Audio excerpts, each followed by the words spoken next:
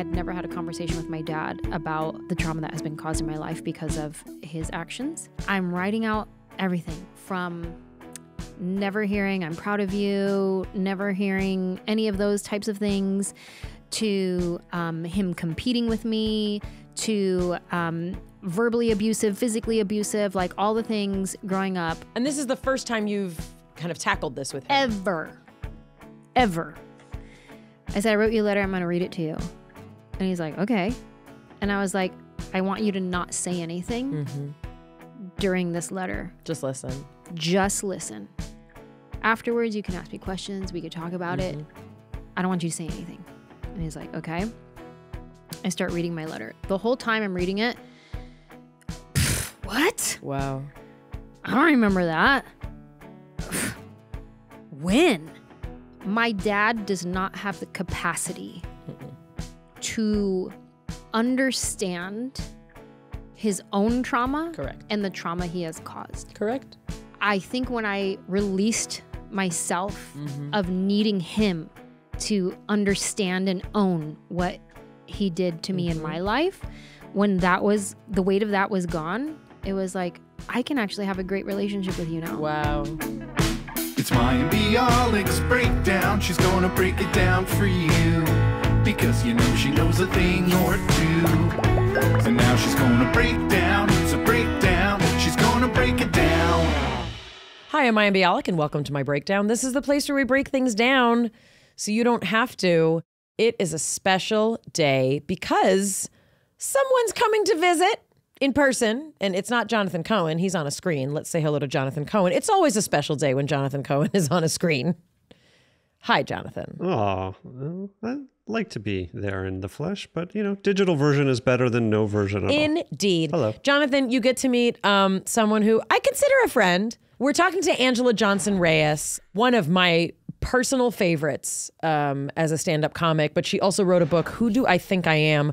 Stories of Chola Wishes and Caviar Dreams. And, you know, Anjelah has many, many specials. She's also an actress, but she was a professional cheerleader for the Oakland Raiders, which is just such like a fun fact about this person. But we get to learn so many things about her in this podcast. Why she became an Oakland Raider, hint, God's involved. And why she stopped being an Oakland Raider, hint, God's involved. We talk about God, but she's very, very delicate when she talks about faith, because it's really more just about who she is as a person, really dialed into what she needs and what she wants in her life. She has a very, very interesting origin story, as we like to call them. Her specials are That's How We Do It, The Homecoming Show, Not Fancy, and Mahalo and Goodnight. She's also been on Curb Your Enthusiasm and Superstore and Mom's Night Out, Alvin and the Chipmunks, The Squeakquel. And she also competed on Fox's dance competition show, The Real Dirty Dancing, which just sounds like something we all should deal with. But she is currently on her sold-out Who Do I Think I Am comedy tour across the U.S., encompassing over 60 cities across North America. I got to see her in person in Paso Robles. She and her husband have a podcast. She has other podcasts. She's a really amazing person. And she and I were on a USO tour together where we toured many, many countries within the scope of about 9 days on airplanes together, entertaining the troops. And we're just going to talk about all the things. Anjelah Johnson-Reyes is going to walk in this door, and the next thing that happens is the editor is going to cut it together, and she'll be sitting right here. Break it down. I'm really, really glad to have you here, and really so nice to have you here in person. We started this podcast, this gentleman and I, during COVID. Like this was kind of like our solution. Anjelah is not just someone who there's a couple people in the world that I literally am a super fan of, and then I get to meet them, and then like everything changes because that's actually how I'm collecting fierce, intelligent female comedians. And Eliza Schlesinger I discovered after a breakup many years ago, and I was like, I need to laugh. Like, I literally need to turn off my brain and just laugh. And so I went on this journey of just learning who every stand-up comic was that I could access, you know, on the interwebs. And when I found you, it was very special. one of the things that I really love about your comedy is that it's something that I was able to and continue to share with my kids in a way that we didn't need to like have conversations about like, here's the language this person might use, because you are wicked funny, you're wicked smart, but you happen to use a brand of delivery that is also really, really relatable, and especially for people who aren't ready for their kids to learn about all sorts of words and things when they are young. They're older now, so now we're ready for you to do like a super raunchy special. But I ended up getting tickets to a show of yours, and seeing you live was it's a whole other experience. I mean, as much as I loved watching your specials, seeing you live, seeing you work a crowd was so special. Thank you. Really so special. And then we had this unbelievable once in a lifetime experience. We went on a USO tour together. And Unreal. It was unreal. I can't remember all the stats. We logged like 90 hours of travel in like 2 days, or like it was something really crazy. And what I learned from that tour was how much more of you there is that's spectacular that people don't even get to see. And I kind of, for those of you who don't, describe a USO tour for people who don't know. So basically, it's our as entertainers, our opportunity to give back to our troops, to the service people who are out there putting not only their lives on the line, but sacrificing the time with their family and their friends and their favorite restaurants and their bed and their grocery store that they love to go to, like sacrificing all of that to go be on watch for us. And so we get to travel to different bases in different countries, different continents, and perform for our servicemen and women. And I think one thing I did not realize before I agreed to this is that we come up with the show Totally. On the plane on the way there. We create it. And it's like, oh, wait, is this like a project? This is like a full-on assignment, like we're on Amazing Race or something. Like we were like, okay, you have 7 hours to come up with a variety show. Right. And it's like, okay, what are everybody's talents? Here's a UFC fighter. What are you going to do? And also this was started by Bob Hope, I believe. And that group of entertainers like in World War II, because it was like, let's entertain the troops. And like the media was finally a big enough thing that like soldiers were missing home. And this was a way that like Hollywood would come to these bases. And like there's some very famous, I think Marilyn Monroe, like there's some really famous ones. So this continues to this day. And what they do is they like put this like smorgasbord of performers together. And I think just our personalities. And as I got to know you more, like we sort of, well, I'm just a control freak. So I was super happy to just like jump in, and you're just like, I mean, I don't want to say you're a control freak, but you're very organized. Oh, I jumped into that leadership role we found each other real quick. Right. And I was like, this is my woman. And we flew to Germany was I believe where we landed, and at like what their equivalent of like Olive Garden in the local mall at the Air Force Base. Wild. We were like literally knocking out what we thought a show should be. Much of that conversation and the preceding many cities we went to was Anjelah being like, yeah, Mayim, people aren't going to think that's funny, but not saying it in a way that would hurt my feelings. It was her being like, I am much more, this is what Anjelah could have and should have said to me. Instead, she was much more delicate. Mayim, I'm much more in touch with the people. I know what people want. And you are an actress, which is very important, and you're on a really popular show, but I actually interact with real humans all the time, all over the country, all over the world. They don't want anything that feels like it's from World War II. They want super fun. And Anjelah was basically, I mean, she was our MC. Like it was an unbelievable experience. We were with the Miss America at the time, who carried her crown in a little thing. A very secure case. Yes, we had country singers. Yes. The UFC fighter. I will tell you, Tony Trucks. Another actress, Tony Trucks. Okay, so when I tell people about our USO tour and our show that we put together, the things that people most respond to is what you did for the show and what Tony did. Let me tell you what Mayim did.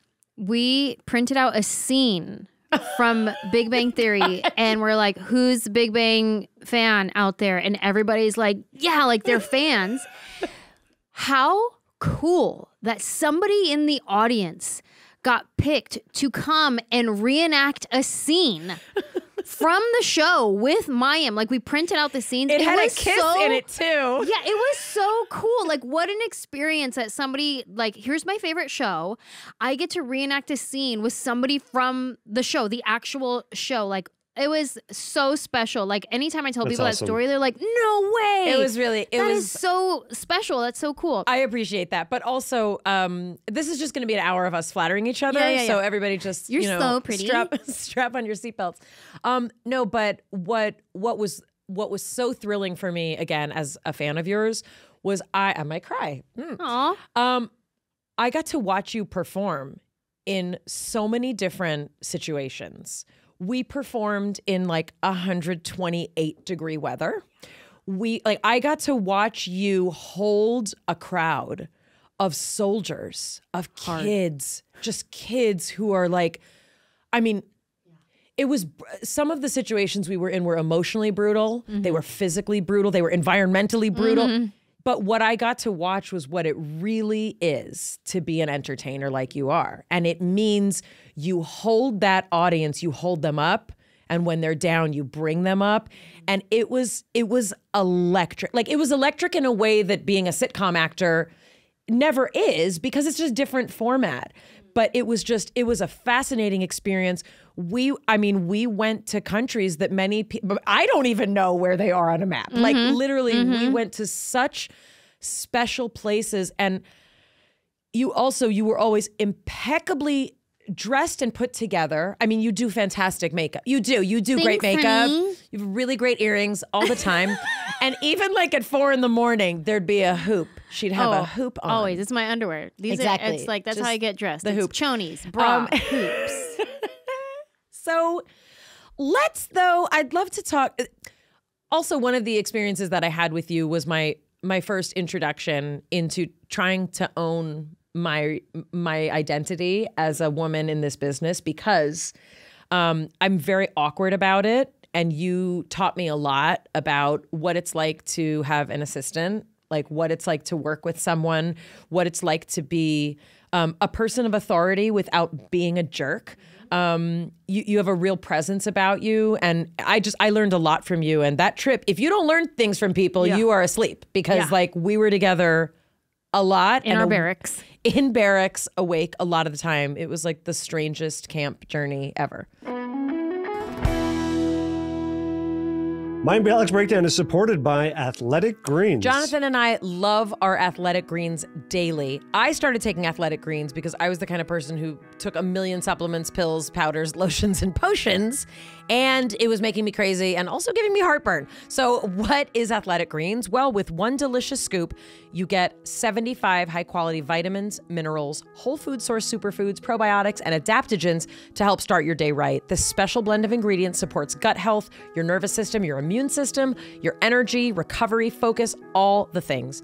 One of the reasons I love it is that it's also lifestyle friendly. Whether you're keto, paleo, vegan, dairy-free, or gluten-free, maybe you're watching your sugar, contains less than 1 gram of sugar. There's no GMOs, no nasty chemicals, no artificial anything, and it tastes good. Reclaim your health and arm your immune system with convenient daily nutrition. 1 scoop in a cup of water every day, and that's it. You don't need a million different pills and supplements to look out for your health. And to make it easy, Athletic Greens is going to give you a free 1-year supply of immune-supporting vitamin D and 5 free travel packs with your first purchase. Jonathan, what do the folks have to do? Visit athleticgreens.com/breakdown. Again, that's athleticgreens.com/breakdown to take ownership over your health and pick up the ultimate daily nutritional insurance. Mayim and Bialik's Breakdown is supported by BetterHelp. Jonathan, you know what I always say to you? Get help.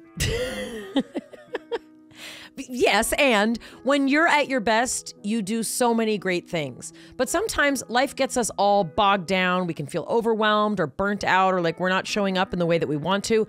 Working with a therapist and getting help can get you closer to the best version of you. Because when you're empowered, you're more prepared to take on everything that life throws at you.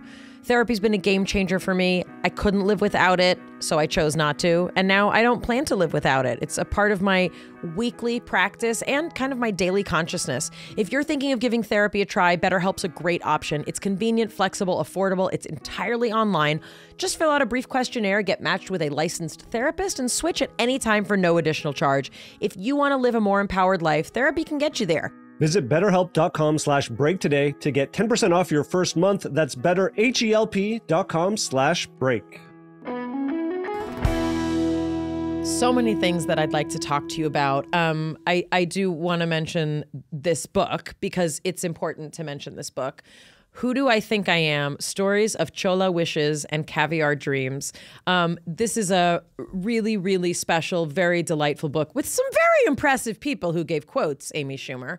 This book is really a journey not just into sort of understanding your comedy career, but like literally who you are, who you think you are, and what you come from. So you're from San Jose, which is very special because most people don't think about San Jose a lot, except I have family there. They don't, but people are like San Francisco. That's what happens in Northern California.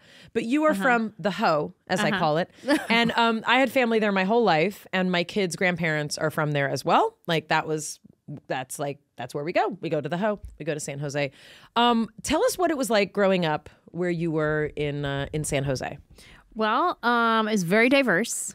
Lots of different people in my neighborhood. It's Silicon Valley, technology capital of the world. And at the time, this is before social media, growing up. So it was like Sun Microsystems, Cisco Systems, like all of those big tech Netgear, all of these companies. And they were all like down the street from my house. And so like I talk about how I had a lot of that influence in my life. Like we knew about all this technology stuff, but I had no desire to be in the tech world. Like I wanted to be in a gang. Like that was how I grew up. But yeah, my neighborhood was a pretty nice, mellow neighborhood, and I resented that. Like I wanted to live in the hood. Like I wanted to live like on the bad side of town, and like where there would be a drive-by at some point. There's gonna be no drive-bys on my cul-de-sac. Okay. I live on a dead-end street growing up, right next to my elementary school. So I would just walk to school every morning, and I was late every morning. I live right next door. It was like my house, one more house, and then my school. And every morning I was late. But I was late because the school bell rang at 9:15. But Live with Regis and Kathy Lee Gifford started at 9 o'clock. So I would be watching Regis and Kathy at 9 o'clock when the show started until I heard the bell ring at 9:15. And then I would walk out the door like backwards because I'm still watching the TV as I'm walking out the door because I had to watch Regis and Kathy Lee in the morning. And then as soon as I heard the second bell, that means you're tardy. Yes. Now. As soon as I heard the second bell, then I would just start running, booking it to my class. And I was late every day. What did your parents do? My mom's a hairstylist. She still is. She teaches hair at the cosmetology school. And then she does her own clients on the weekends. My dad is retired now. He drove a truck, a linen delivery service. Wow. And he would pick up like soiled linens from restaurants or like hotels or whatever. And he had his truck, his work truck. And every now and then he'd bring the truck home. And it was like our own like play area. Like his truck smelled so bad because it's like soiled linen, so it's disgusting. It smells so bad in his truck, but we loved it. Every time he would pull up with the truck, we'd be like, oh, like so cool. And then we'd like go explore in this disgusting bacteria filled truck. And my dad also used to take us to the dumpster sites, and we would like go dump our trash. But also while we were there, you kind of got to look around and see if there's anything cool to take home. But it has a real specific sour smell, these dumpster sites, and I can remember it vividly. But so we have a real connection with sour smelling things. But yeah, so my dad drove a truck my whole life, and my dad was the first comedian that I ever met. Not professionally, but he was just the guy who got the laugh in the room in every conversation. Anytime he would let us come with him to work, at all his stops. He was the charming delivery man. He was the ladies' man. All the receptionist ladies were like, oh, every time my dad would walk in, and he was athletic and he would play all the sports. Like, he's on a men's soccer team. He's 70. Like, he still like is very athletic. But I grew up watching my dad be the charming, life of the party, funny guy, athlete guy. And you had 4 siblings, correct? Or you have 4 siblings? Yeah, there's 4 of us, and I have an older half brother who I Right. met when I was a teenager. And you have a large extended family. Was everyone in San Jose? I'm sure people are wondering, like, when was someone from another country? Oh yeah, so we have family all over the place, but mostly Bay Area. California for sure, but I'm 4th generation. Wow. So my grandmother was born here. My mom was born here. My grandmother was born here. And her mother was born in, I think, Utah or something. My Tia Mary, she just passed away recently at 102 years old. Wow. 102. Wow.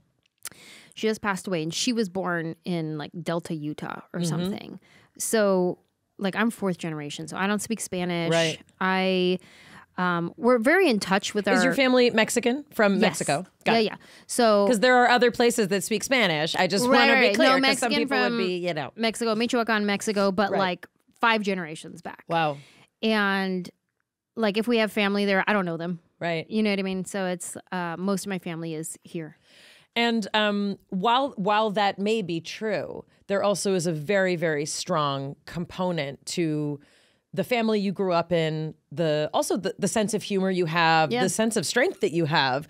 There's definitely a strong strain of the fact that you come from, some people say Latin, some people say Latinx. Sure, whatever it is. Whatever it is. What was that like? Like, did you grow up knowing, like, I'm culturally a Mexican American, or was it not? I mean, I'm 2nd generation American, so for me, like, it's very recent that, you know, we were learning English. You know, I wow. grew up, like, so it's a very different experience, but also, you know, when we're talking about skin color and we're talking about white privilege, it's a very different conversation. Sure. So I'm curious what that was like. And San Jose is very diverse, Yeah. but I'm curious if you had that notion as a kid. I grew up wishing I was more Mexican than I felt that I was, because I didn't speak Spanish. Like, I wish I spoke Spanish.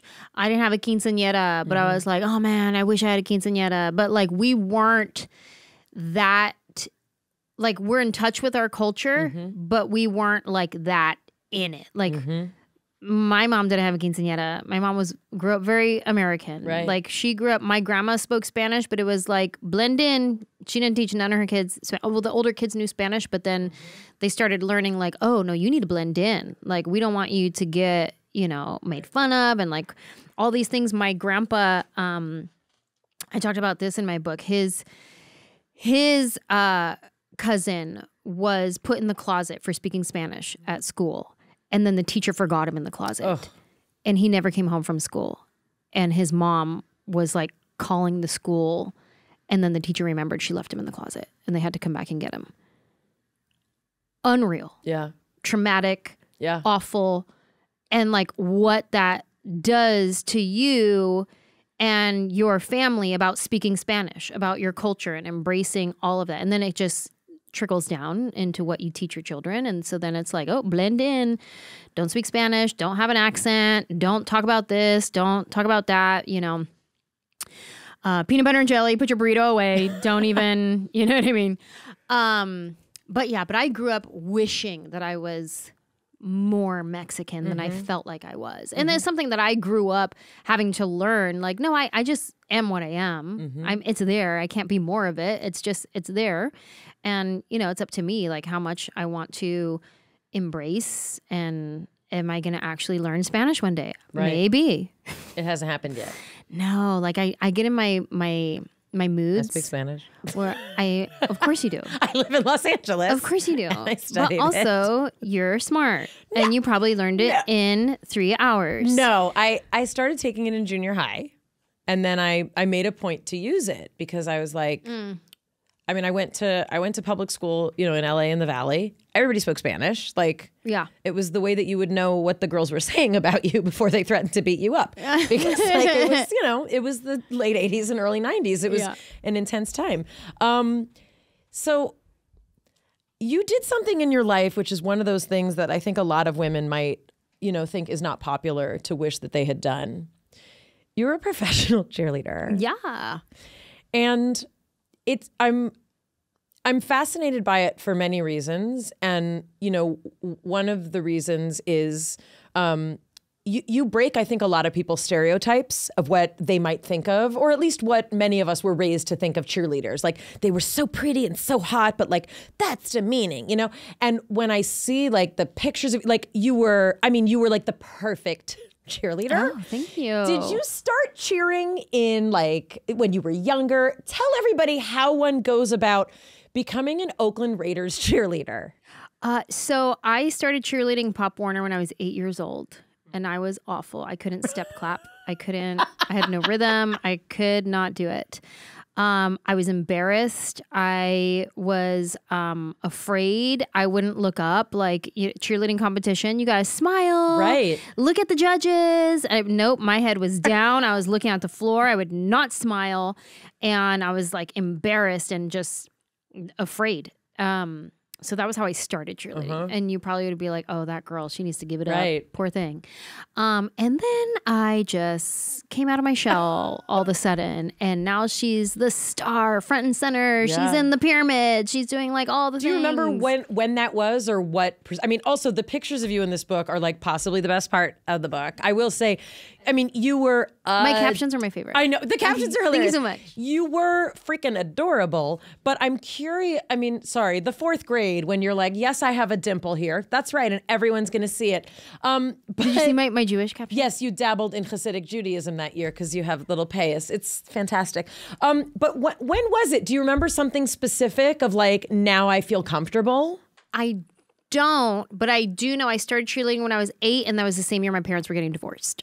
So I think I had a lot going on, but I think my personality naturally is like my dad, is very outgoing. It's very, it's not, hey, everybody look at me, but it's when you look at me, I'm going to give you something good to look at. You know what I mean? It's one of those.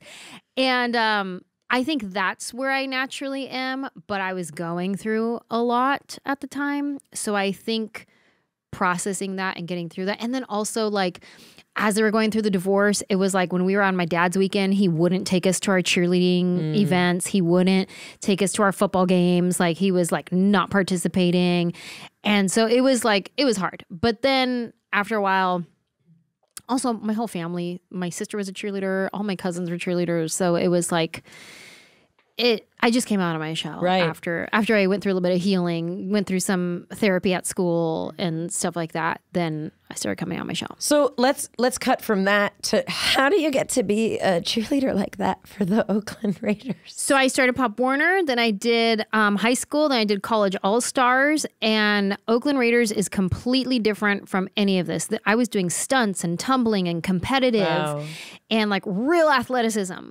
And Oakland Raiderettes is beautiful dancers that are more PR figures. Like, we do public relations. We do charity events. You're the face of the team in many ways. So it's very different. Right. And I had a friend. This was, I'm out of high school. I'm in junior college at the time. I didn't know what I wanted to do with my life. And there was a little piece of me that wanted to be an actress, but I wouldn't say it out loud because I was embarrassed. Because it's like, where do you be an actress in San Jose? You don't. Like, that's embarrassing. Don't say that out loud. And then it was also kind of like, it was so far-fetched for me to be an actress. I might as well say I want to be a princess. So that was even more embarrassing. Like, to have a dream was embarrassing. To dream beyond what you saw in your community, that's like embarrassing to say that out loud. Because then it's like, oh, who do you think you are? Like, oh, okay. It's like that kind of thing. So I kind of tucked it away in my heart, and I was like, okay, that's for those people. I'll just tuck it away. But I would like go to the movies and be upset that I wasn't in it because I was like, I could do that. I know I could do that. Just somebody tell me how to do that. And so I was at this place where I didn't know what I wanted to do with my life. And I had a friend who was like a friend of a friend at the time. We weren't even close friends. It was like my cousin's friend. She moved to LA and she was in a Ross commercial. She was in an NSYNC music video. These are two really good things. And I was like, you guys, I know somebody famous. This is, here we go. And I remember talking to her one day and I like confided in her and was like, hey, I want to do what you're doing. And she was like, well, if you ever move to LA, I'll help you get started and I'll help show you the ropes.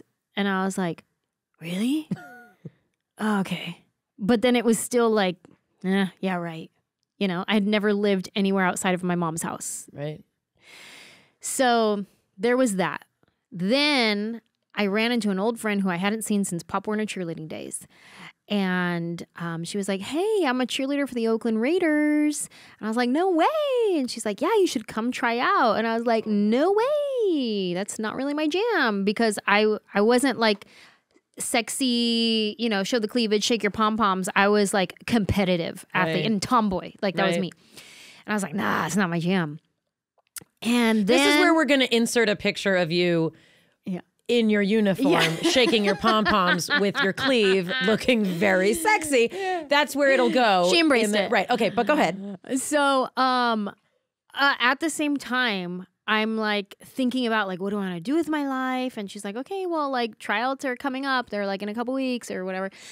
And I remember taking it to God and being like, okay, God, like if the entertainment industry is for me, then I'm going to use this as my sign. I'm going to try out for the Oakland Raiderettes. And if I make the squad, I will do it for 1 year. And then I'm going to move to LA and I'm going to pursue my dreams. And my friend tells me she's going to help me. So I'm going to do it. Like, but if I don't make the squad, I'm going to use that as my sign that this was not for me. That's a lot of pressure on God. Yeah. Yeah. I put it all on God. I was like, this is you, God. You tell me right here, this is your chance. That seems like a God type thing to do. I mean, if you're going to take it to anyone, I would put that on God. Yeah. Okay. Yeah. If you're going to take it to somebody, he seems pretty, you know, reliable. Yeah, competent. Mayim Bialik's Breakdown is supported by Nom Nom. Your pet is a member of the family. Don't feed them like they're in the doghouse. Give them Num Num. Num Num delivers fresh dog food with every portion personalized to your dog's needs so you can bring out their best. Num Num's made with real whole food you can see and recognize without any additives or fillers that contribute to bloating or low energy. That's because Num Num uses the latest science and insights to make real good food for dogs. Their nutrient-packed recipes are crafted by board-certified veterinary nutritionists, made fresh and shipped free to your door. Num Num's already delivered over 40 million meals to good dogs like yours, inspiring millions of clean bowls and tail wags. My assistant Alyssa's dog, Chad, loves it so much, he literally runs to the freezer every time they open it. Chad seems more full, and Chad steals the human baby food a lot less. Num Num starts at around $2.40 a meal and comes with a money-back guarantee. If your dog's tail isn't wagging within 30 days, Num Num will refund your first order. No fillers, no nonsense, just Num Num. Mayim Bialik's Breakdown is supported by Prose. Many of you have probably heard me sing the praises of Prose, the world's most personalized hair care. Switching to a custom routine from Prose was one of the best things I've done for my hair, and the results kind of keep getting better. One of my huge challenges is with hair that's half curly and half straight. I never really knew how to make it not be frizzy. It took me about 45 years, but Prose has helped me figure it out. Prose handpicks clean ingredients that get you closer to your hair goals with every wash. My favorite feature is Prose's Review and Refine tool, which lets me tweak my formulas for any reason, like in case I change my address, my hair color, even if my diet changes, that literally can change your formula. Prose is the healthy hair regimen with your name all over it. Literally, your name comes on every bottle. It's really cool. Take your free in-depth hair consultation and get 15% off your first order today. Go to prose.com/breakdown. That's prose.com/breakdown for your free in-depth hair consultation and 15% off. So I said, okay, I'm going to try out. And I drove to Oakland by myself and now a tomboy girl. So I had to go to Forever 21 at the time. And this is like before Forever 21 was Right. like worldwide. This was like the first Forever 21 is in San Jose. Did you know that? Wow, I did not. So I went to Forever 21 in Eastridge Mall. And I remember I got like a little skirt and like a cute little top and like some heels, you know, because they also sell like shoes that are made out of like fake wood. And it's like you got 3 walks in them before they break. And so I bought some little heels, a little skirt, and a little top. And I drove to Oakland. And there were 700 girls at this open call audition. 700 girls just walking around like. And I'm sure they're all amazing. Like all walks of life. Right. Just like some full on in costumes. Some were just like super hot chicks. Some were just like, okay, good for you for being here. You believe in yourself and I'm proud of you. This is great. You know, we're all here. Everyone's welcome. And so there's like 700 girls. And the first round, it's just so dumb. Like I think they bring in 10 people at a time, maybe more than that. They put us up on stage. We all have a number. And you just had to like answer a question. Like you say your name. So wait, you're not even dancing or being athletic? No. First round is they just look at you. Wow. And listen to your voice and the words coming out of your pie hole. Yeah. Because I don't know if things have changed now. This is back in 2000. No disrespect to the system or the Raiders or Oakland or the universe, but this is just what it was like. Yeah. And so much like a cattle, literally a cattle call. Exactly. Because you're a public figure and you're going to be doing charity event. They want to hear how you talk in a microphone. They want to hear how you present yourself. And luckily for me, I saw my dad be very charming and know how to say funny things and know how to talk to people. And so I just did my thing, introduced myself. I answered whatever question. I don't remember what it was. And I'm just smiling and doing my whole thing. I'm confident. I'm just like, what I got to lose, whatever it is. Then I make it to the second round. It's like, oh, cool, round 2. Now you learn to dance. Now they're teaching choreography. Now it's like half. There's like 300 girls left. Wow. And we come back, I think it's like over a couple days. I don't remember. But we're in this like banquet room at a Hilton in Oakland. And there's like 300 girls and we're all learning this dance routine. And they have the choreographer. She's up on a stage with her Britney Spears microphone. And she's like 5, 6, 7, 8, do the choreography and whatever. And, you know, they have some current Raiderettes up there that are like helping teach the routine. Which every year Raiderettes have to re-audition. Oh, gosh. And so now I grew up Pop Warner and competitive cheerleading. It's real different. Yeah. It's like stiff arms. Correct. Like a lot of just a lot of bobbing of the ponytail. Yeah. Like yeah. It goes very up. different. Yeah. A lot of like open mouth and and like very different. This is like train dancing. Yeah. Pirouettes. You know, like all these terms I've never heard of. Spot when you turn and like, what? How do you do this? You know, all these different dance things. So at this point, was hip hop a thing yet in dance? I mean, it is. Okay. But it's still. It was still newish. Very like exactly. Pas de bourrée, blah, blah, blah. Yeah. You know, step ball, change, turn, blah, blah, blah. All the things. So I'm just like going with it. I'm like, okay, I have no idea what she's saying. But she just flipped, so I'm gonna flip it. You know, she just spun around, so I'm gonna spin around. And while we're learning this routine, I'm doing my thing. Like I said, I'm just selling it. I'm just like, I know how to be charming. I know how to be personality. Like, I'm just gonna do me. And there was a moment in the she's teaching us this. It's still till this day my most favorite and powerful compliment that I've ever received in my life. It's a backhanded compliment, but it's a good one. She jumps off the stage and she like is weaving her way through the crowd. No. Yeah. And she has her little Britney Spears microphone on and she's weaving her way through the crowd. And she comes up to me and she goes, okay, clearly you have no dance training, but you have something that cannot be taught. Bitch, I get goosebumps when I hear I have goosebumps too. I know. And I was just like, thank you. Like, all I heard was the good parts. Right. Because I know I don't have dance training. I have no idea what I'm doing right now. I'm just 5, 6, 7, 8ing. I have rhythm. Right. I can do what you're doing. Right. But you're not trained that way. Exactly. Anyway, so I end up, we all learn to dance, and then you have to perform the dance by yourself in front of the judges. My gosh. Oh yeah. And then, so we do a routine, and then when you find out if you made it or not, and there's a part where you have to put on a gown, and like, I just put on my old homecoming dress. It was just like, listen, I'm 20, so I was just in high school like 2 years ago.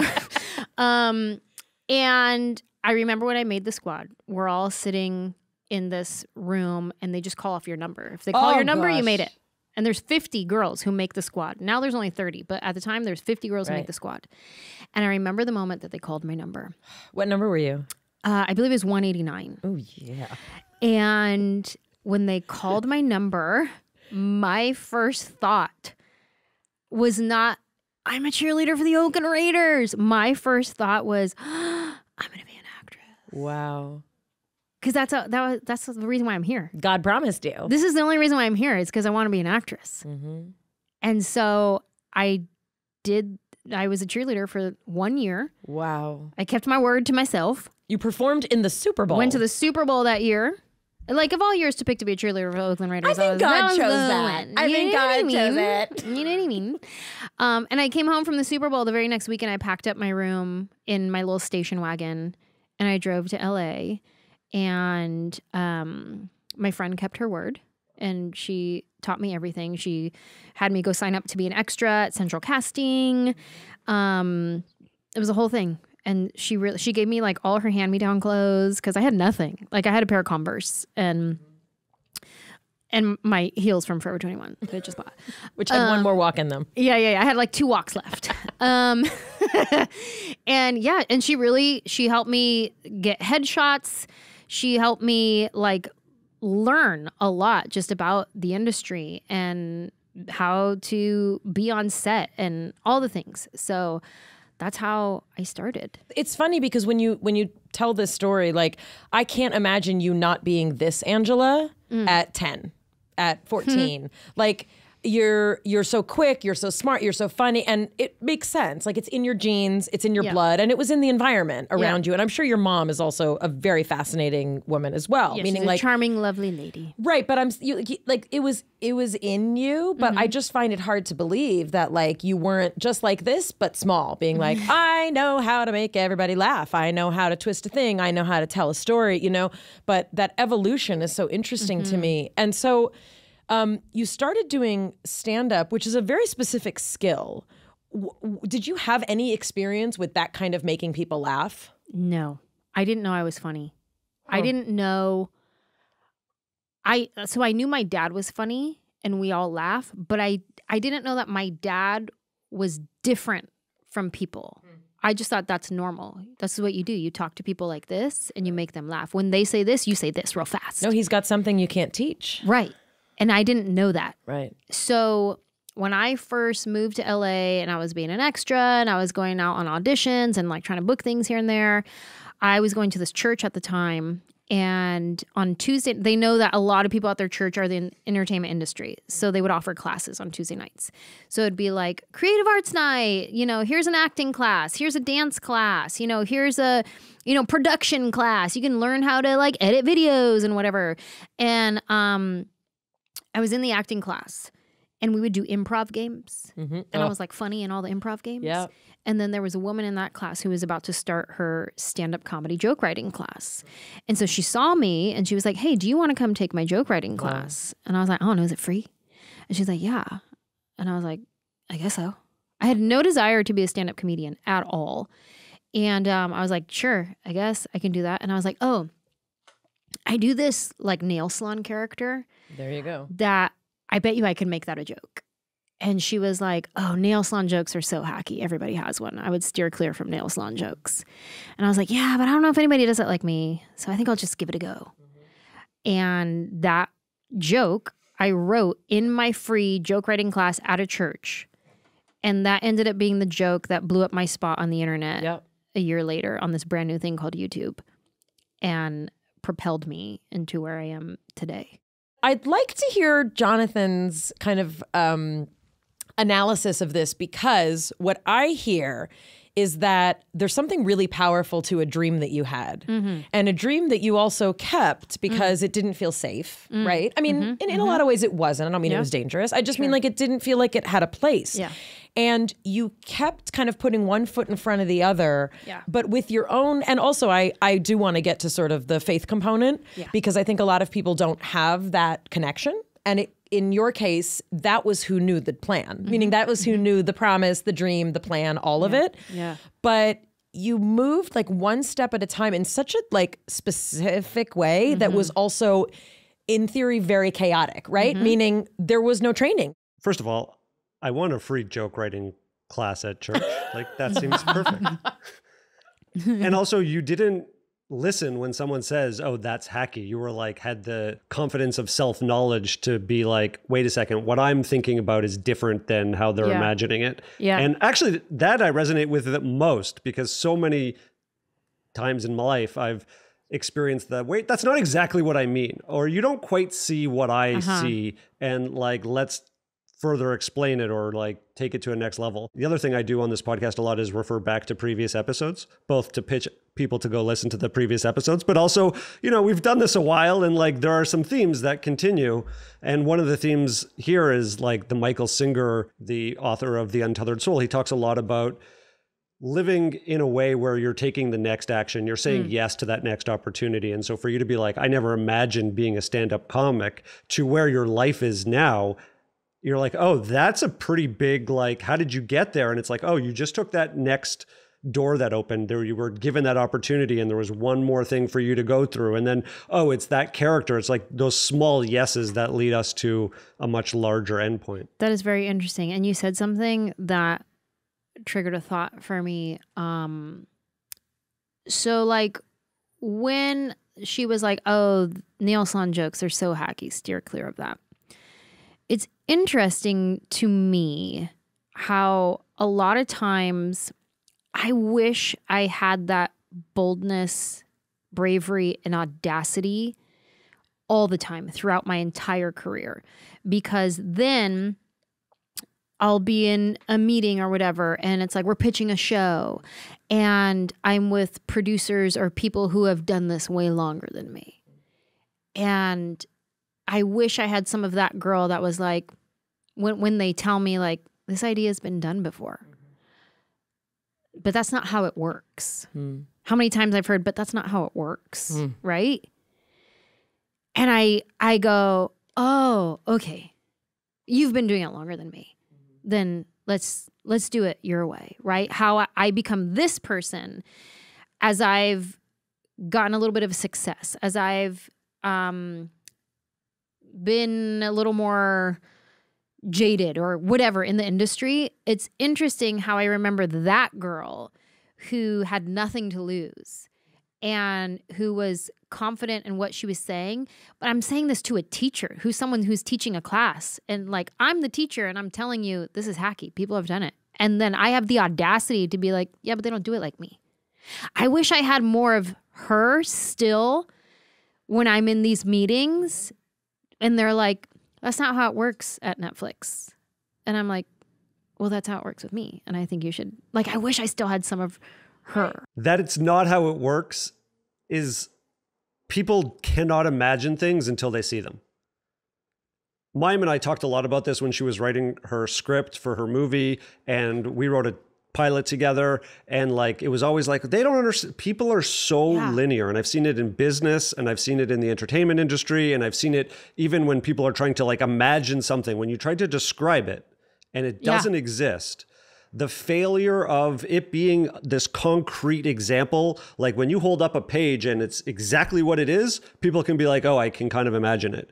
But in the absence of that, people are horrifically limited, and it prevents people like you and other creatives from being able to say, wait a second, that isn't what I mean. And oh, you've made this association. It's a nail salon. It's not that nail salon joke that you're thinking about. And it's, you know, because we try to attach the closest piece of familiar concept that we have to anything. And that ultimately prevents a lot of great things from being born. Yes, Jonathan. And the thing that draws me to you just as someone who watches you and, again, was a fan before I got to meet you backstage at your concert.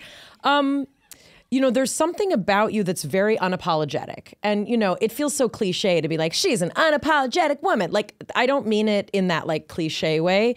What I mean is that, and this is throughout your book as well, like, this is who I am.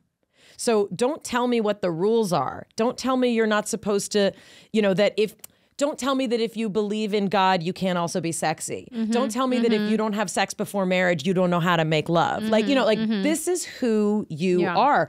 And it's funny because that's something, the reason that I am drawn to you as a viewer is because I don't have that. I feel like I'm always kind of like falling over myself, in places where I need to not be.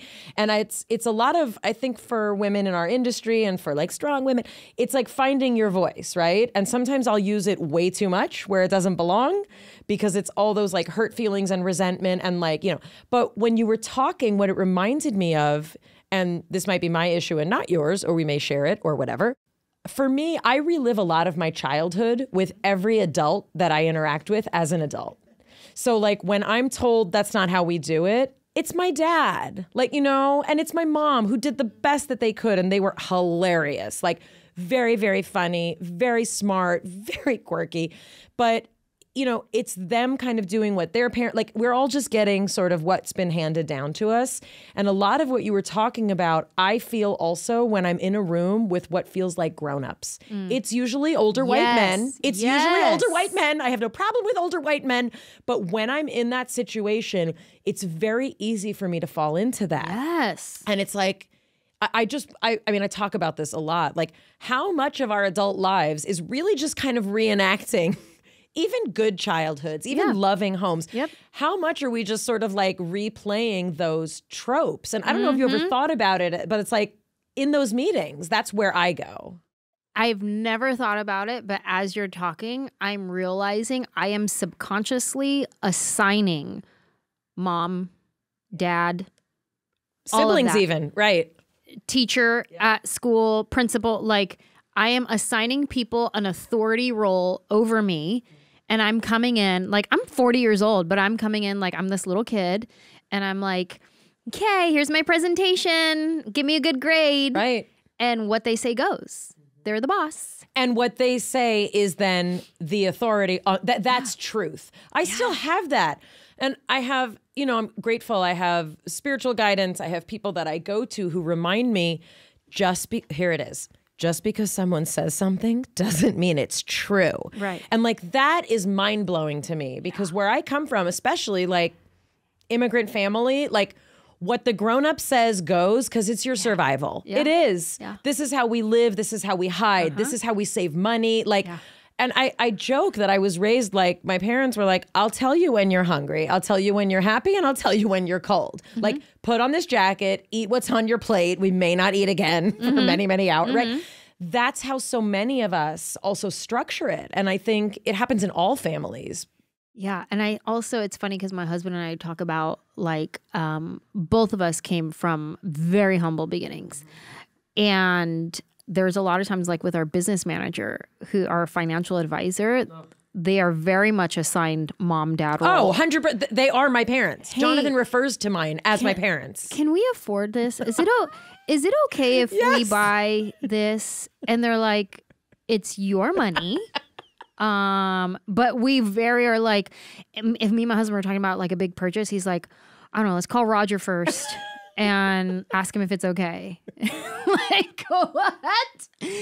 So it's like, I think we subconsciously are assigning people mom, dad figures over us. Yeah. Well, and I think that's a great place that I want to get into your marriage. And what's neat about following your comedy is you see kind of your life progress, over the years of being with your husband. He's a Christian rapper. He was a Christian rapper, but at the time of certain specials, he was a Christian rapper, which just like the material that you produced just from those two words together, like Christian and rapper, was so amazing. Embarrassing. Yeah. Well, not embarrassing though. Like just, it was fantastic. Thank you. Comedy. It was fascinating also. So you have 3 podcasts, and one of them is you and him. Yeah. I'd also just like to point out, it's called Manjelah. Adorable. Manuel and Anjelah. Yeah. That's right. It's the cutest. Thank you so much. And so that is one of your podcasts, and you have a very honest relationship, at least from you know the information that you choose to present, both in your specials and like in the book. And I do want to kind of lean into the fact that you've mentioned your faith, and you've mentioned, you know, sort of the role that you always sensed, it sounds like, for the most part, that, you know, like God had and has, you know, in your life. Did you meet in a Christian way?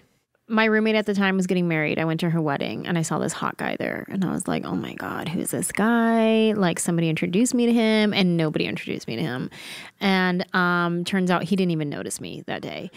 He's an exceptionally attractive man also. Very good looking. I can't imagine him walking among us. Very good looking. Like at a wedding, I'd be like, what is happening? Yeah. Yeah. It was very like, what is that?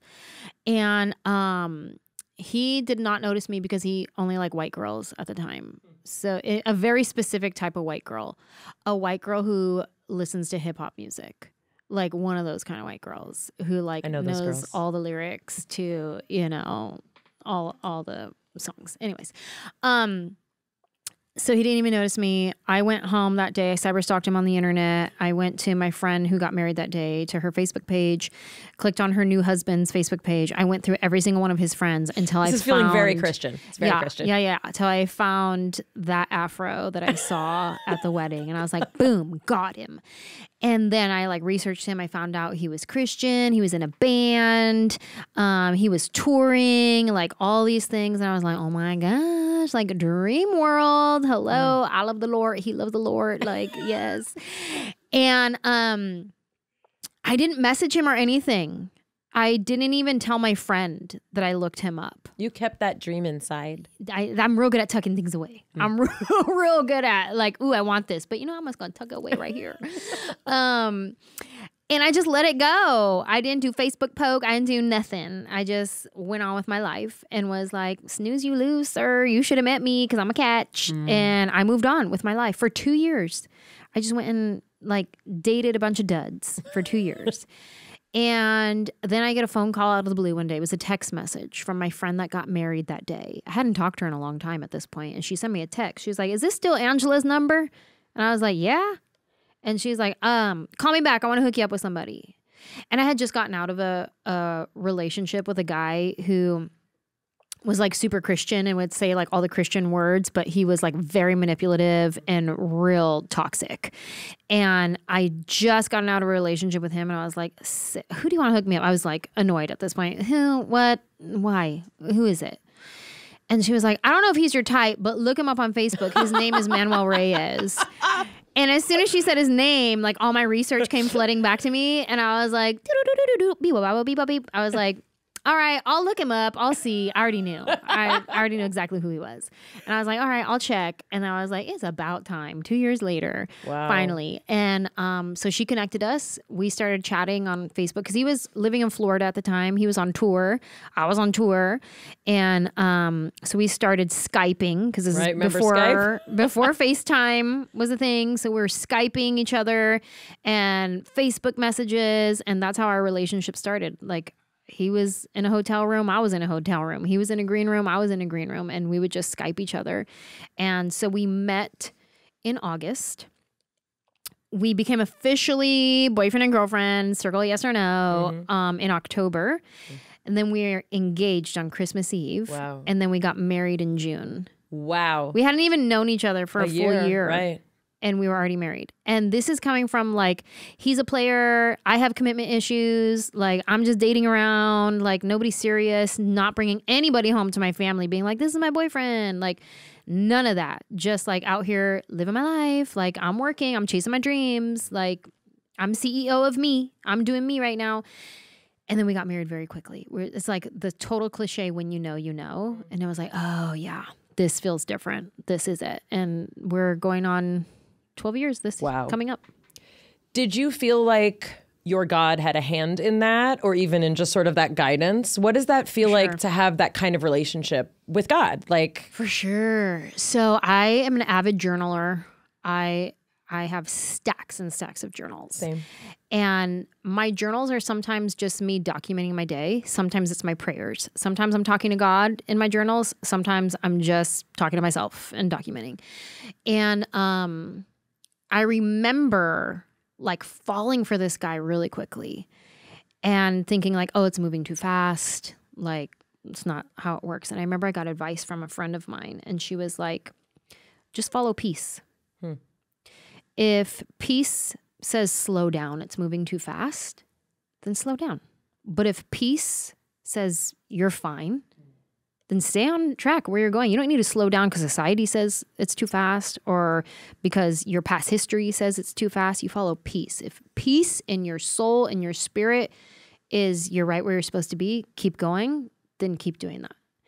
And so I did. And then it moved very quickly. And I feel like I definitely talked to God a lot during that time and was like, same kind of thing. God, is the entertainment industry for me? Give me a sign. God, is this guy for me? And I knew when I loved him, it took me a few days to write it in my journal. It was like I knew on a Monday, but I didn't write it until probably like Thursday or Friday because I couldn't even bring myself to write it in my journal. And then finally I was like, I think I love this guy. Like, this feels different. God, wow. What is this, God? What are you doing? What's happening? Yeah. If let's say we don't call that God, what is it? Meaning, is it intuition? Is it like what is it? Intuition. I think whether you want to call it God or not, I think we all have a knowing in our own spirit, in our own self. When you are in alignment with truth of who you are, truth of what you're capable of, truth of your value, truth of your worth, truth of who you are in the world. When you are in alignment with that, and we all step out of alignment daily, weekly, monthly, whatever it is. You can be like on a roll, and then all of a sudden you're doubting yourself and you're insecure one day, and then you bring yourself back into alignment with truth. And you're like, oh no, I'm right where I'm supposed to be. Like I am enough. I'm educated enough. Yeah, I never finished college, but I'm educated enough. I am smart enough. I'm beautiful enough. I am all the things enough, right? I am talented enough. I am gracious enough. I am kind. I am all the things. I am enough, right? When you bring yourself back into alignment of truth of who you are, and you're operating your life out of that alignment and truth, I think there's an intuition, a confidence in that. And when you're like, your life is messy and you're in a state of like insecurity or doubt or like all the things, then I think it's harder to be in touch with that intuition and knowing in your own spirit, whether you call it God or self. That's a that's a beautiful explanation. Thank you. This is just my sickness. It's not your fault. Where I go is, where I go is like, well, why can't I have that? Like, what was missing? Why, like, whatever. Like, I mean, I'm a compare and despair person. I specialize in comparing and despairing. No, but do you know what I mean, Jonathan? I'm like, I want to be like, what if I had grown up in her house? What if you had more siblings, and I was there? Like, would that have just been in the water? Would I have just seen it from like being with your dad and your mom? We're all different, and I have my own blessings and challenges, and but that's what I like. I want that.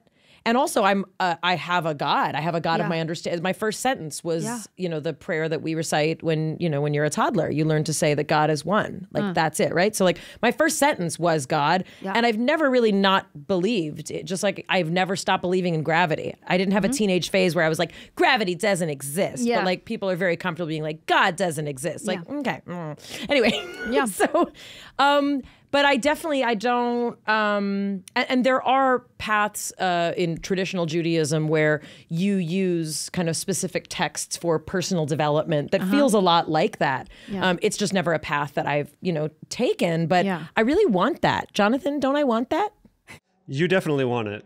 And you know what's funny? As you're like, what if I grew up in your household, right? What's interesting is I didn't grow up with affirmation, with any of that positive reinforcement. So I'm just doomed because I didn't get it for myself.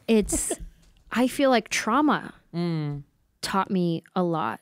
And me getting into therapy because of trauma, educating myself in those ways, being open to aspects of faith. Like we didn't grow up Christian until my parents got divorced. Once they got divorced, then we started going into church and stuff like that. But I feel like, so I learned a lot, like as a teenager going into like youth group and like learning elements of faith and how to put your faith in God. And in our world, like it was Christian world, like how to, you know, we read these scriptures, we quote these scriptures and like, this is what it means, how it pertains to our life and like all that kind of stuff. So we learn how to apply these stories and these principles to our own lives. And then like we stand on these scriptures as our like foundation and stuff. And then I've evolved even from that to where I'm so grateful for my upbringing in faith, but I also see where it was limiting, right, and where it was traumatic and where it caused damage. And I'm able to deconstruct that and be like, oh, this was amazing that I learned from Christianity. Oh, this, I'm gonna hold on to this. This part right here, that's real toxic. That's gotta go somewhere. That was not the Lord. That was man-made religious trauma right there. So I feel like trauma was a gift to then get help for it. If I didn't experience this trauma, I wouldn't seek this type of help. And I wouldn't have learned these types of things. You've referred to your dad as, you know, obviously a huge part of your comedy, your timing. But you do also talk about some of the challenges, and you use the word trauma to describe it. Is this something that you've worked through? Is it something you've worked through on your own? Is it something you've worked through with him? With therapy, for sure. And 1 year, I decided to talk to my dad about it. I was talking to a friend of mine on her podcast, and we were talking about our own traumatic past, whatever. And then I started feeling guilty that I was sharing this with her and the world. And I had never had a conversation with my dad about the trauma that has been caused in my life because of his actions. And she was like, maybe you should talk to him one day. And I was like, yeah, right. And she was like, no, you should like sit down and have a conversation with your dad one day. And I was like, all right, well, if it ever works out and we're in the same city, because he doesn't live in Los Angeles. So I was like, we're in the same city. Sure, I'll have a talk with him. 2 days later, he texts me and is like, hey, I'm driving to Phoenix. I'm going to stop in LA. Would love to see you. And I was like, oh shit, it's going down. This is about to happen. So then I call my cousin, who is also like my therapist. He's been sober for 30 years. He's been in therapy his whole life. He sponsors people, and he was my first therapist before I actually like paid to go see therapy. And like he was teaching me all the things, how to like communicate my feelings, how to process my feelings, how to articulate, how to own my feelings. Like they don't make you feel this way. Like you got to own all the things. And so I worked it out with him and with my therapist, and he's like, I think you should write your dad a letter and, you know, put it out there, therapy sandwich, positive, negative, positive, all the things. And I'm writing out everything from never hearing, I'm proud of you, never hearing any of those types of things, to him competing with me, to verbally abusive, physically abusive, like all the things growing up. And it was to the point where I had to call my mom and my sister and be like, are these stories true or am I making this up? And they were both like, oh no, that really happened. And then they would tell me other stories that I forgot about. And I was like, oh wow, okay, yeah. No, this conversation definitely needs to happen. And I was so nervous. And I remember, again, like intuition, like leaning into that and being like, okay, when do I do it? When do I talk to my dad about this? And in my mind, I saw this visual of my dad sitting at my coffee table in the morning, drinking his coffee. And I was like, okay, when I see him there, I'm going to have a talk with him. So he gets there, we're eating dinner, we watch an episode of a show that I was on, and this is how my dad gives me encouragement. I did an episode of Superstore. And we watched the episode, I show my dad, and he's like, they didn't give you any of the funny parts. And I'm like, what? No, you just don't get it, Dad. It's fine. Don't worry about it. But anyways, we go to sleep. Next morning, I come downstairs. He's sitting at the table. He's sitting at the coffee table by himself, just drinking his coffee. And I was like, oh, shit. Okay, heart's beating fast. I'm like, okay, let me go get my journal. I get it, and I go sit down. I was like, Dad, I wrote you a letter, and I'm going to read it to you. And this is the first time you've kind of tackled this with him. Ever. I said, I wrote you a letter. I'm going to read it to you. And he's like, okay. And I was like, I want you to not say anything during this letter. Just listen. Just listen. Afterwards, you can ask me questions. We could talk about it. I don't want you to say anything. And he's like, okay. I start reading my letter. The whole time I'm reading it, what? Wow. I don't remember that. When? Like all of these things, right? But I'm like, just keep reading. I'm not even going to comment to what he's saying. I'm just going to keep going. And I read my whole letter. You kept your eyes down? And yeah. And I finished my letter. And he was like, well, oh, and one thing me and my therapist talked about, best, worst, and medium outcome from this. Worst outcome, he storms out of the room. I never talk to him again. Okay. Fractures our relationship forever, and I never talk to my dad again. Okay. Best outcome, he's completely apologetic. Right. Cannot believe that he hurt me so, and is like, how do I make this better? Right. Medium outcome is like, anything in between. I'm sorry. Hey, it is what it is, right? Great. I'll take that. Please, just don't give me the bad one.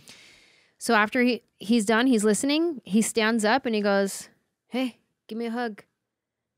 I don't remember a lot of that, but I believe you. Wow. And I'm sorry. I just raised you the way I was raised. And then he goes on to say things that are like fully, as my therapy brain, I'm like, oh, you're in denial. He was like, when my dad used to beat me, I was grateful. That's right. I was grateful because he showed he cared about me. And I was like, really? You were grateful as you were getting beat down? No, you weren't. Like, but that's his protective. Correct. What he's well, done. that's the reality that generation often has to construct. Sure. So it was like a whole thing, but also in that conversation, I realized, and it's something I don't want to generalize that generation, but I feel like it has a lot to do with that generation. My dad does not have the capacity to understand his own trauma. Correct. And the trauma he has caused. Correct. So in this moment, it was not necessarily me trying to get him to understand. It was me just letting him know. Right.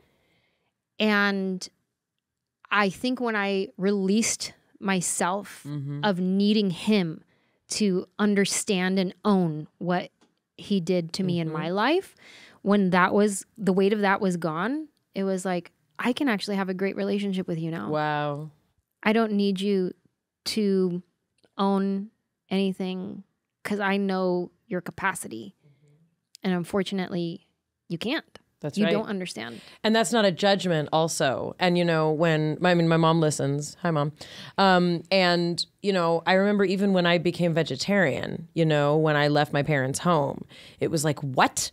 What we did wasn't okay? What, you think you're going to do better? Meaning anything we do that breaks out of those patterns, like whatever the pattern is, right? Oh, yeah. Depending on the family structure, it's always going to rub the wrong way. And then you take into account, like you said, well, what was their childhood like? Yeah. What trauma did they experience? What wars did they see, right? Like what did they see? What battles, what wars did they see in their home and in the world, right?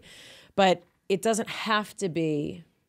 it doesn't have to be a confrontation. Yeah. In that, just like we were saying, like, this is who, like, the way I see you saying, like, this is who I am, that's also who other people are. Yeah. So if I'm going to give myself that grace to say, like, I'm where I need to be, I get to do the work, they also have the dignity to make their own decisions about their growth. Like, that's really also, it's not always like that, people. I don't want people to be like, I tried the Anjelah thing and it blew up in my face.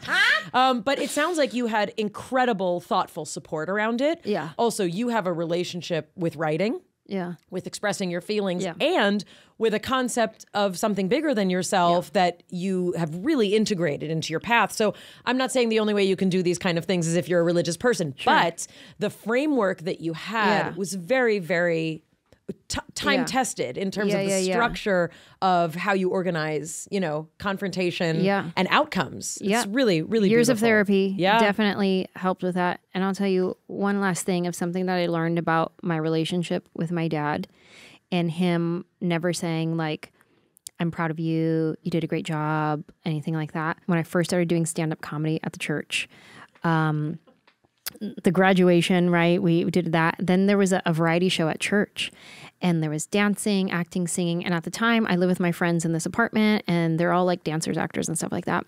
And so I'm in the variety show and I do my stand-up and my dad drives down with his friend and they come to the variety show and they come to see us perform. And so I did my set. And then my roommate, my best friend, she was in the show. She was dancing. She's a dancer, right? And so after the show, I see my dad and nothing. No, hey, great job. Oh, that was awesome. Nothing. Like, even if you didn't think it was funny. Just say something. It was like, hey, you did it. Proud. Nothing. It was just like, hey, how's it going? Yeah. Oh, hi, Dad. Right? And then I remember the pastor walks up and the pastor says to my dad, he was like, hey, you must be proud. There it is. And then my dad, who's a jokester, and I get it, he was being funny guy. He goes, yeah, when she's hosting the Oscars one day, then I'll be proud. Oh. And then my pastor goes, well, you got to start somewhere, you know? And then he's like, you know, he's cracking jokes because that's what he does. Yeah. It's protection also. I mean, it's that's total protection, right? So then I'm like, okay, I think my dad just doesn't know how to give compliments. I think it's just, he doesn't know how to say it. Like the words don't come out. Like he just doesn't know how to give compliments. That's fine. It's whatever. Anyways, so we get home, back to my apartment. And I'm with my dad, his friend is there, whatever, we're all hanging out. And then my friend gets home, who was also in the variety show. I know what you're going to say. She was dancing in the show. I know what's going to happen. She walks in the door and my dad lights up. Yes. Hey, oh my God, you were incredible. Wow. Like it was beautiful. Just lavishing her. He knows how to give a compliment, friend. He knows how to give a compliment. And I was like, what the fuck? I was so mad and I was hurt. Oh. I leave immediately and I go into the bathroom and I call my mom on the phone. And I'm like crying in the bathroom. I'm a grown adult at this point. Yeah. I'm like 20 something years old. I think I'm like 27. And I call my mom and I'm in the bathroom on the phone and I'm like crying and I'm like telling her like what just happened. And she goes, stop expecting him That's it. to be that for you. Yep. Stop expecting the encouragement, expecting the love, expecting the affirmation. Stop needing that from him because you will never get it. Right. And it was like so hurtful. And I talked about it in therapy for years and years and years. And then I came to this realization that released me from so much. I would talk to all my dad's family, his friends. Mm-hmm. Anytime I'd get on the phone with my aunt or a friend of my dad's, hey, your dad's so proud of you. He talks about you all the time. I go, really? He didn't tell me this. Like, oh, he's so proud when you did this and that. And I was like, really?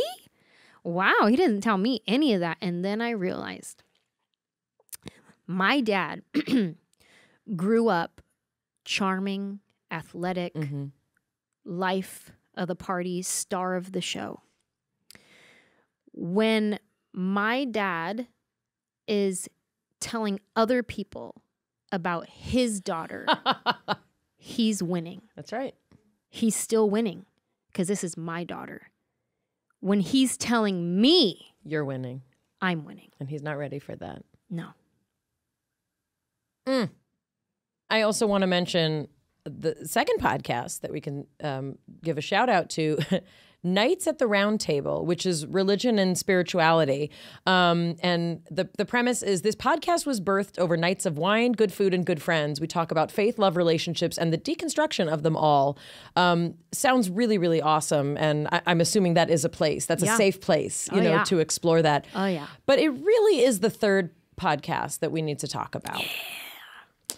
Because you talk about ghost stories. Let's talk about this podcast and why it's on hiatus. Tell me about it. I've always been fascinated with paranormal stuff since I was a kid. I love scary, spooky things. Mm-hmm. I remember being a kid going to my grandma's house in Reno, Nevada. And this is like 80s VHS tapes. Yeah. And she had all the movies. Like she collected all the movies. Right. And so at night, we would pick a movie and we'd all watch the movie together. Then everybody would go to sleep. Mm-hmm. But I would stay up and I would watch a scary movie. It was like The Blob. Right. Night of the Living Dead, like original Night of the Living Dead. Old school. Like I would watch all the scary movies. And then I would have to walk by myself down the dark hallway to the guest bedroom. I don't like this. Yeah, it was real scary. I like to scare myself. So I've always been fascinated with haunted houses, like not Halloween haunted house, like actual, like something demonic happened in this house. Winchester Mystery House also is in San Jose, one of the most famous strange houses. Oh yeah. Yeah. I did a photo shoot there one time. Of course you I'll did. tell you about it. So anyways, always been fascinated with paranormal ghosty stuff, but also growing up Christian, you're taught that it's bad. Right. It's don't mess with that stuff. Don't open the door. And it's actually, it's Old Testament, religious Jews as well.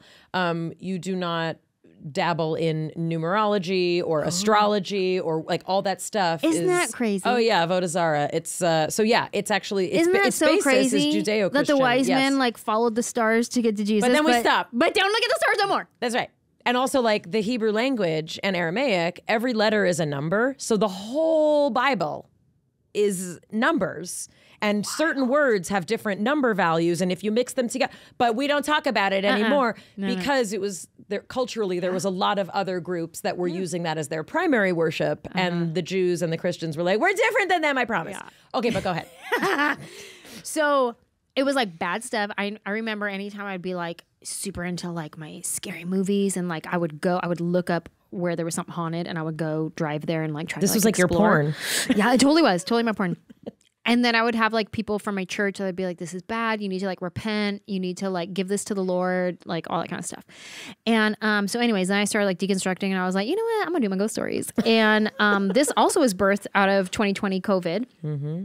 And I would scariest shit anyone had experienced. Yeah, I would go on Instagram Live and I would sit by my fireplace in the backyard and I would go live with fans on Instagram and they would tell me their actual real ghost stories. It. No, it makes me scared. So they would tell me, I would have one celebrity guest and then I would go live with like 3 random fans that I would just pick and they would tell me their ghost stories. And the most wild story was Joe Coy's story. I have it on YouTube if you go check it out. It's not great footage quality because we're Instagram Live, so it wasn't like great camera stuff. It's a wild story. It's the wildest story I've ever heard. But anyway, so that's how it started. And then we turned it into like an actual podcast. And then I would go live with people and people are like live streaming, watching, and they're giving comments and stuff like that. So we did a bunch of episodes. It was super fun. People were very into it. And then I had to go on hiatus because a creepy thing happened. What happened? So... Is this for real? Or are you just trying to scare me? No, this is for real. Like I haven't brought my podcast back because of this, because I'm trying to figure out how to do it and be safe. So I am, and I have it recorded. I'll send you the video if you want to watch it. I'm gonna cry now. It's like with the toothbrush. No.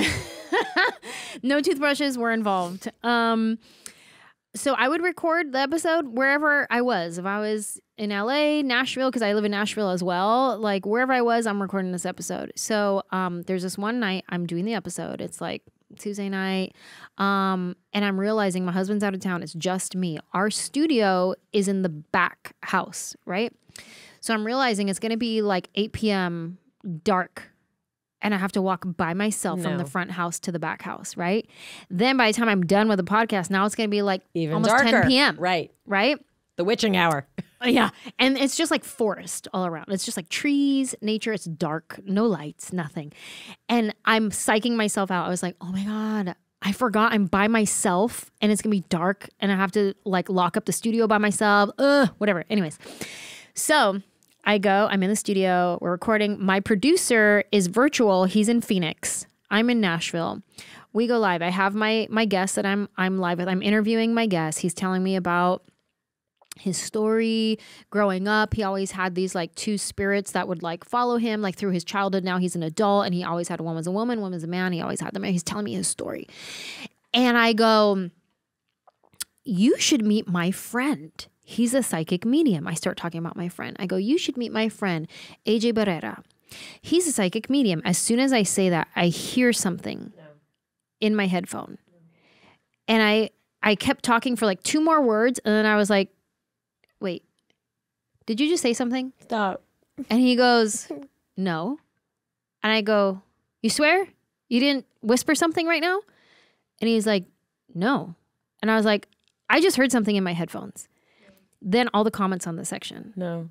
I just heard it. No. I definitely heard something. Everybody starts commenting that they all heard something. And I was like, so I tell my producer, I was like, hey, make a note of this, like time code, and go back and listen and tell me if you could hear anything. So I just finished the interview. I don't like it. And I'm like kind of freaked out a little bit. I was like, I definitely heard something in my headphone. I was like, okay, I just finished the interview. And then lock up the studio.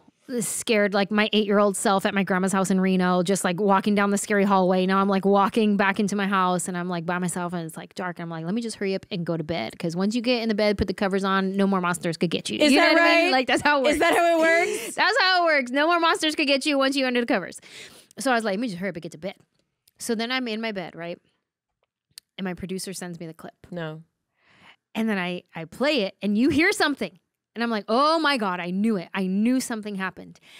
So then I'm texting my mom. I'm like, here's a clip. Look at it. Because she watched all my episodes. And I was like, here's a clip. Tell me, what do you think it says? Texting to my brother, Kenny. Oh my God, here's a clip. Then I call my other brother, Mitchell. And I'm like in bed at this point. I was like, Mitchell, I'm going to send you this video right now. This just happened on my podcast. As I'm talking to him, my Google soundbar turns on. Bloop, bloop. And I was like, oh no. Oh, Mitchell, I got to go. I got to hang up. Oh my God, I don't know what's happening. And then I hang up and I was like, I need to hurry up and get this. And then I start rebuking everything. I'm taking all my Christian teachings from growing up. I'm like, I rebuke you in Jesus' name, like all the things. And I was like, I need to go to sleep. So I text my friend, the psychic medium. And I was like, bro, something happened on my podcast. Call me back. I need to tell you about it. He didn't call me back until like the next evening. So I'm sorry, you went to sleep? Oh yeah. Oh yeah. How? I don't know. I've trained myself since I was a kid on watching and experiencing scary things and going to sleep. I would burn the house down. Oh no, it gets worse. It gets worse. So then my friend finally calls me back. And I was like, bro, this scary thing happened on my podcast. I heard something. He goes, okay, send me the clip. And I was like, I heard somebody said something. And he goes, okay, was it a man or a woman? I was like, I don't know. I can't tell. This. And he was like, hey, what'd they say? I was like, I don't know. I can't tell. And he's like, all right, send me the clip. I text him the clip. He calls me back and he tells me this. He's with his wife and he presses play and he listens to it. His wife doesn't know anything. All she knows is somebody sent him a clip and he's watching it. She's listening. She goes, it sounds like they said Anjelah. And he goes, oh, that's funny because Anjelah Johnson is the one who just texted me this. No. So then he calls me back and he goes, it's whispering your name. No. And I'm like, shut your mouth. And he's like, yeah, it definitely said your name. So then he starts doing all his like, okay, is it the anniversary of a death coming up? Somebody you know? Do you know about it? Just like all the different things. I don't like it. And then we slowed it down and you can hear it like slow-mo. It's wild. And so I'm like, shut up. So now I'm like hella freaked out. And he's like, after doing some investigative, questioning, he's like, I think it's your grandma. My grandma had just passed away like a month before. When I found out she passed away, I was in that studio. I did all my journaling about her in that studio. Like all the things, when I was processing her death, it was all in that studio. And so it was like, I think it's your grandma. And I was like, okay. So then now the third day, now I'm driving. I'm in Nashville. It's like a hot, beautiful, sunny day. I'm driving my car down the freeway. I'm on Bluetooth. I'm never going to sleep again. I just want you to know that. Like last night was my last night of sleep. I'm on Bluetooth with my mom. I'm talking to my mom. I'm telling her what happened and what the psychic guy said. And I was like, yeah, he said it might be grandma, blah, blah, blah. Like, not her mom, it's my dad's mom. Yeah. And I'm like, he said it might be my grandma, blah, blah, blah. As I'm telling her the story, all of a sudden my windshield wipers just turn on by themselves. It's a sunny, beautiful day. It's not raining. It's not misty. It's not anything. Just shoo, shoo. And I was like, oh, hell no. Oh my God. I'm telling her, she's like, well, just start asking your grandma some questions. Maybe she's around you. So I hang up with my mom and I'm like, okay, grandma. You're driving. I'm driving down the highway in Nashville, Tennessee. And I'm like, okay, grandma, if this is you and you're trying to tell me something, like, what are you trying to tell me? And I'm like looking for signs at this point. I'm looking at license plates. I'm looking at billboards. I'm like, what, is there a message somewhere? Like, I got no messages. I don't know what she was saying. And that was like pretty much the last creepy thing that happened in that. But ever since then, I did one more episode after that. And I had a friend with me in the studio. I'm like, I'm not doing this by myself. And then ever since then, I was like, let me just take a beat real quick, gather myself. And I have not been able to bring myself back to do the podcast yet. Like, I have to really figure out, like, I need somebody physically there with me. I can't be doing it by myself. Well, that's true. Like, I need somebody, I don't know. I think it was God saying, don't do this anymore. Maybe it was. Maybe all my Christian friends are right. No, and that's I need not to what I'm repent saying. and give it to God. I don't know, but it was wild. So That it's been a is- while since I brought, and that's the one that everybody keeps asking for. Like, hey, when are you bringing back I'm Ghost not Stories with asking. You Anjelah? do you. You just do whatever you need to do.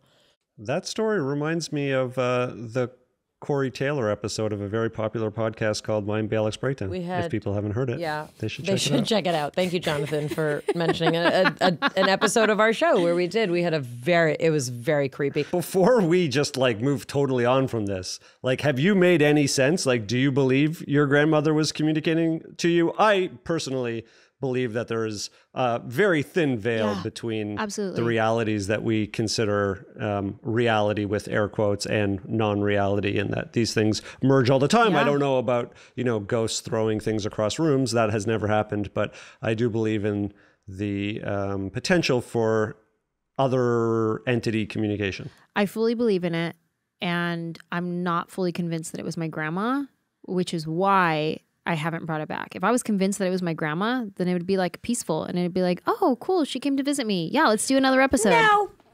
Why are we okay with people coming to visit this way? Can we talk Listen, about that? My Thea Mary just died, and I've been asking her to come visit me, and she has not. And I'm like, what's up, girl? It doesn't scare you? I mean, if it's like if it's a butterfly that lands on my nose, I'll be like, oh my God, Okay, Thea but Mary, and I'll that's- assign it my Thea Mary. You know what I mean? But I don't want my Google Chrome to go bloop bloop in the middle of the night. No, I don't want that kind of sign. Don't visit me that way, please. I should another time bring Anjelah to my house. I mean, Is it haunted? You should. well, this house has some specialness, and my lovely publicist lived here for years after I moved out. My son was born in the living room. Like I Oh. lived here, and then I moved out and I rented it, and she had a very nice time living here, and they had their first child here. Aww. And when she moved out, she was she like kind of had a talk with me, and she's like, has anyone ever said Stop. yeah? And she was very specific that something like near the fireplace, and nothing specific has happened there. Like the cat once went up there and we had to like get her down. Sure. But there's been a lot of interesting things, I would say, in this house. And she's a person who's had other very, very special paranormal things happen to her. So she's a person, I think, who's receptive to that. But yeah, there's a lot of interest to this house. It talks. Like, it's not just like, oh, old houses are creaky. Like There's a pattern to the creaking. If Mayim, for example, is in a heightened emotional state, it seems to creak more than if she's not. it creeps me out. One of your skill sets, and really a skill set attached to some of the things that people most know you for, involve your incredible mimicry. and your ability also, you have one of those voices, you can capture just about every inflection, every accent. Like you can really, I don't want to say you throw your voice because it's not like a ventriloquist kind of thing, but you have a very special control, of your voice and of your vocal cords. And I don't feel the need to kind of go into tremendous detail because I don't want to make more of something. Sure. But I think it's very interesting. You're a very thoughtful person. You're a very culturally sensitive person. Yeah.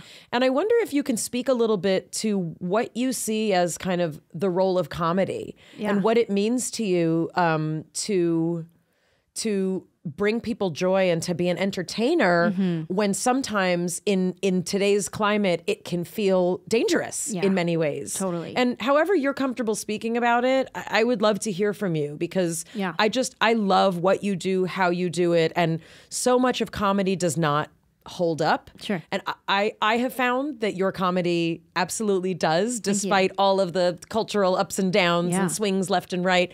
I'm kind of curious where you've landed as a comedian. So, one thing I want to comment on is the accent and my ear and ability to hear and say is I love to sing, right? Like I'll hear something and then I can like mimic the sound. Like it's not exactly like I can't Mariah Carey get there. You know what I mean? But I can mimic pretty well. And one thing I cannot do is harmonize because I'm listening to you. So the second I hear you hit this note, don't ask me to hit that note. Right. I'm going to do what you're doing because I hear and I say what I hear. Right. So that's how I'm able to like do accents. If I'm in a conversation with somebody, they have an accent, give me 2 sentences and I'm already like talking like you. Sorry. As far as comedy goes, I feel my job as a comedian is to hold up a mirror to society and show you what I see, but also it's just, here's a mirror. And so sometimes it looks like a stereotype. Sometimes it looks like a generalization, right? But a lot of times I'm the messenger holding up the mirror. And my holding up the mirror is the words that I say on the microphone. And then sometimes people can get upset and they're like, I don't like that you just said that. And I'm like, oh, but it's the mirror. Like, sorry, this is what I'm just holding up a mirror is what I'm doing. So I feel like the rules are definitely changing. The rules are changing. And evolving is great. We need to evolve as human species. But I think sometimes we overshoot it. And it's like, here's the line and we needed to like evolve past this line. And then people are like jumping way over there. And I'm like, oh, wait, you're too far now. Like what? Hold on. Do you even know? Are you relatable now? Are you a human?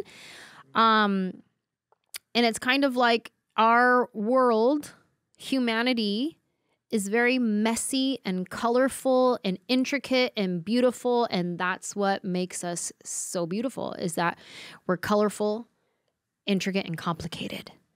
And I feel like where we're at now is we try to black and white everything. And it takes the beauty out of art, out of comedy, out of storytelling, because we have to be very black and white to make sure that we don't offend someone, that we include everyone, that all the things, which I think are great. I don't want to offend people. I want to include people. But at the same time, I still want to be accurate when I'm holding up this mirror. So let's not pretend that we don't see these things. So it's hard. It's a hard place to be, unless that's for me, because there's a lot of comics out there that are like, I don't care, I'll say whatever I want. And it's not hard for them because they just say what they want to say and they don't care. And that's great for them. I wish I had some more of that in me, but I care a little too much. I don't like offending people. Like the word disappointment is like my trigger word. Like if people are like disappointed in me, I'm like, people are disappointed in me. So I think I care too much. And so I a lot of times, I definitely play it safer these days. Thank you so much for, for speaking to that. There's so many more things I would love to talk to you about, but for the time being, Jonathan and I are so grateful that you spoke to us, and also to have you here in person is really special. The book, Who Do I Think I Am? Stories of Cholo Wishes and Caviar Dreams. It's Anjelah with a J. Yeah, before we go, I need you to go to one of those pictures. You know which one I want you to go to. Yeah. Yep. Go ahead. You can set it up as I'm finding it. So, growing up, I was a huge Well, they can't see, but we'll insert a picture. Blossom fan. And I would wear my Blossom hat every day. And people would call me Blossom. And we kind of look alike. Yeah. Also. And so I had to put my picture in there of me with my Blossom hat. And your hat, was it black? Yeah. Or it's just the, I didn't know if the color of the picture. Yeah, it and is then black there's, with a big you had a flower. red flower. Sorry, the pictures just kill me. These pictures. But that was like, so she talks about she was my fan. I grew up like the biggest Blossom fan.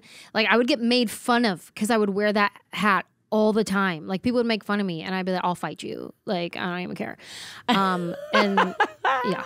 Just really a pleasure to watch your career and get to learn more about you. And I'm just wish so many only good things for you. And it's like to see you like put into words so much of your journey. It's incredibly, it's hilarious, but also really, really thoughtful. Thank you. Who Do I Think I Am? Anjelah Johnson-Reyes. And it's Anjelah with a J. If you have not seen Anjelah's specials, do yourself a favor. We need to laugh. We need to laugh now more than ever. It is so, so good. It's so smart. And it's just so much fun to have you here. From our breakdown to the one we hope you never have. We'll see you next time. It's Mayim and Bialik's breakdown. She's gonna break it down for you. She's got a neuroscience PhD or two.